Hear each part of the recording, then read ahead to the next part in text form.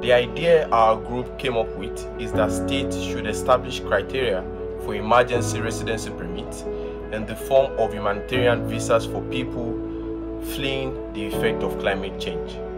This way, people living in high-risk areas can relocate swiftly and timely in the face of environmental emergencies.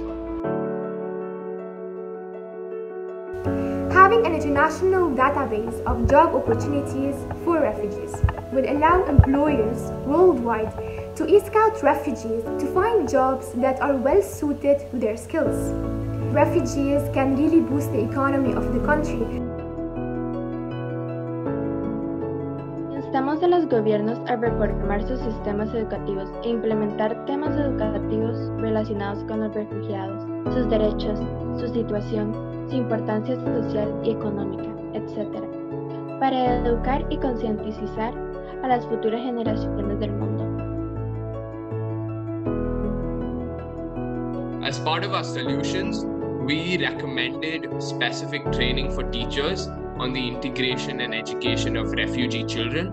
We also recommend giving refugee students the option to take up extracurricular activities like sports, dance, or anything like that, which does have a very positive impact on the students' mental health.